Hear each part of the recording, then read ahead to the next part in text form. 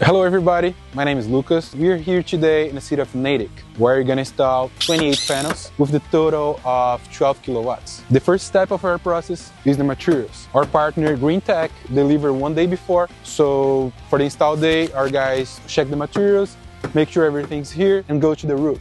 This is Alex, he's our electrician, and he's installing the inverter. Disconnect is what's gonna make the power coming from the roof to the house. The system used for this house is cross rail. As you can see, the rails are placed on the roof and the panel is gonna be placed on top of the rails.